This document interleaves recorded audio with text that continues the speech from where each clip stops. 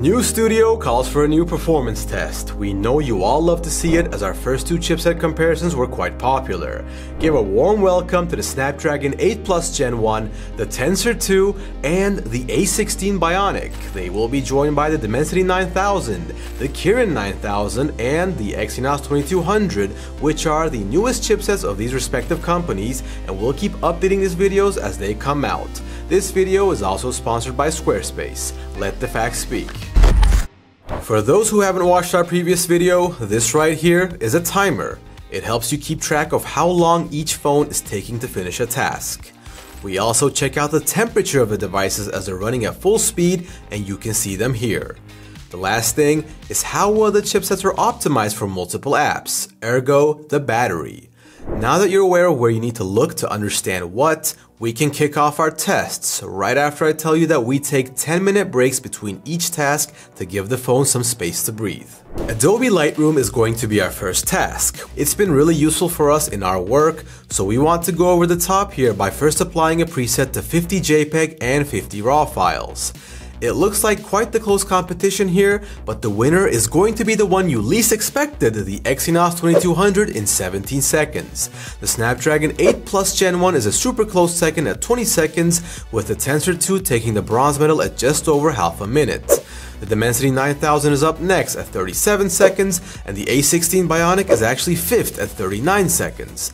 The Kirin 9000 has struggled a bit with this, and will end 6th place at exactly 1 minute.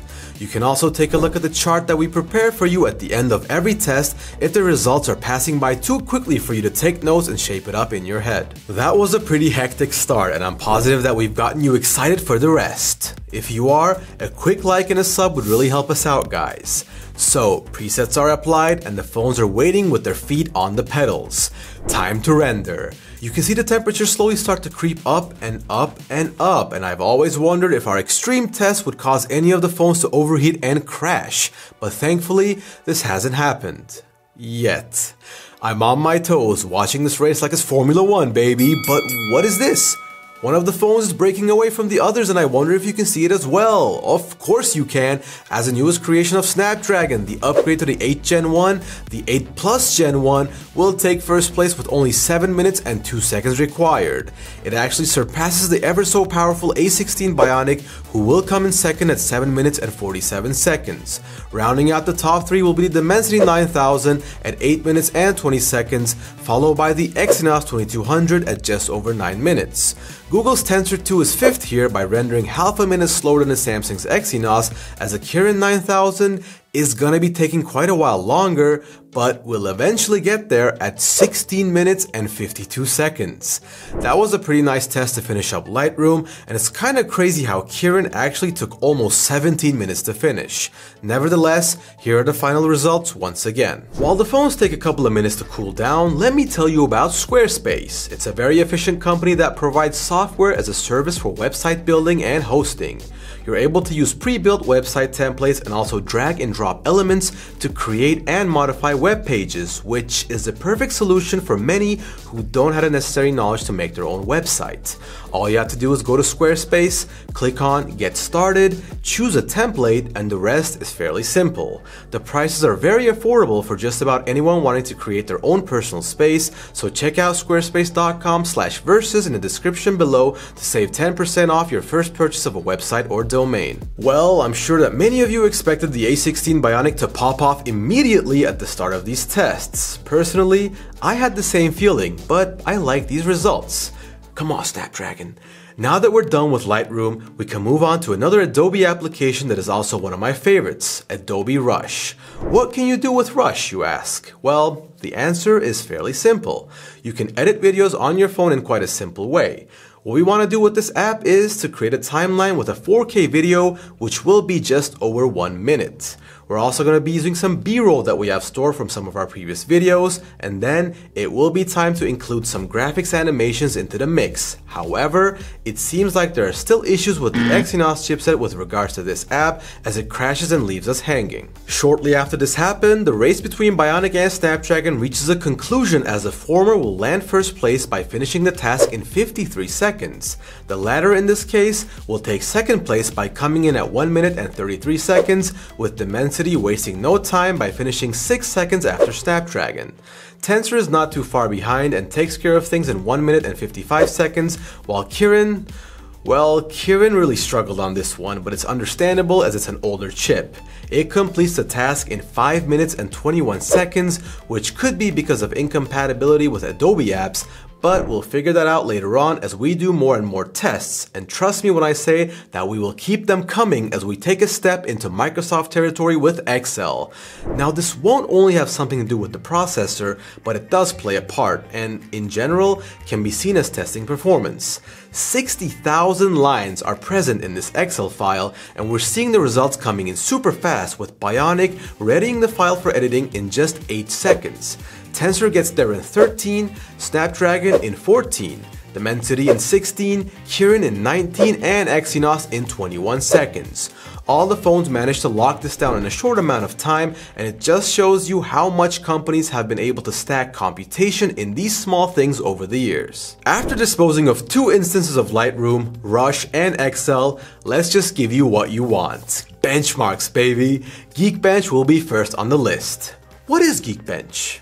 Nah, none of you are gonna be asking that question.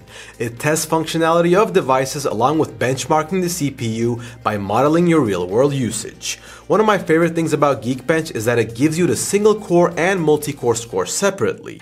You can run multiple processes at the same time with these multi-cores and in turn make it easier to multitask and run more than one app at once. Single core scores have arrived once again. The A16 Bionic takes the cake, followed by the 8 Plus Gen 1, the Tensor 2, Kirin, Dimensity, and lastly Exynos. Looking at the multi-core scores, I see that Exynos has actually jumped into 3rd place, with Tensor sliding into 4th. Kirin taking last place will be the main difference between the 2 core tests. By the way, we will be acquiring both versions of the S23 when it comes out, and I am expecting way better results from Exynos. Meanwhile, Antutu is up next. Small but important information, Antutu is incompatible on Android and iOS, due to the kernel and development language being different. Nevertheless, that's not going to stop us from doing these tests and allowing you to use this information as you please. That being said, I'm glad we had this test on our list because Snapdragon actually manages to reach over 1 million points here with their powerhouse chipset. Bionic is second as Dimensity rounds out the top 3. Exynos, Tensor, and Kirin will take their respective places at 4th, 5th, and 6th. By the way, feel free to interrupt and comment on anything you feel is interesting regarding any of these tests or the phones in the comment section below. Next up is Geekbench ML, a new addition to the Geekbench squad. It basically measures your mobile device's machine learning performance, and it can also help you understand whether your device is ready to run the latest machine learning applications. Artificial intelligence is becoming more and more widespread in pretty much every tech community out there, and soon it will take over the world. No, not yet? Okay. Running through these tasks at full speed will be the A16 Bionic, also being the only one to get over 1,000 points. Its closest competition wasn't even able to achieve half the score, as Snapdragon takes the silver medal. Exynos, Tensor, Dimensity, and Kirin will be fairly close to each other in points. Do note that the more you use a new generation phone, the higher possibility of a better result with things related to AI because your phone needs time to learn. Let's keep it going full speed ahead. 3D Mark helps you relate your score to real-world game performance by estimating the frame rates you can expect in a selection of popular games. I think this is super useful because compared to 10 and 15 years ago, a lot of people are gaming on mobile phones now. Higher points equal better results as always, and to make this a test about flagships, we're obviously going to be choosing the Wildlife Extreme Stress Test once again. Temperatures are rising a little, and I'm not trying to be funny or anything, but this really is one of the most extreme tests on the list. Heat isn't the biggest problem anymore in mobile devices, as companies have found more ways than one to be able to keep the temperature down while their products are working. What actually intrigues me is that finding out if the ones heating up just work faster and better, or is it because they don't have the best optimization and have to work more to output the same result? 3D Mark puts the phones through 20 loops and tells us the best and worst result for each phone, which is much appreciated. This also lets us see how consistent the results are when we look at all the loops together. For the best loop, the A16 Bionic is at over 3,000 points, with the Snapdragon 8 Plus Gen 1 also doing a super good job by getting 2,800 points.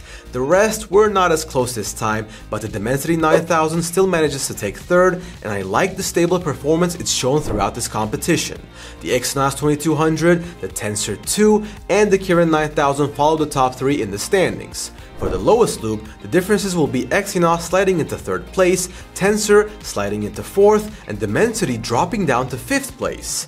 This will be the end of 3D Mark for now, and hang in there as we are almost done with the biggest performance comparison on YouTube, with our last test being a browser test. Basemark 3.0 is the name of the game, and it's responsible for testing how well your mobile device can use web-based applications.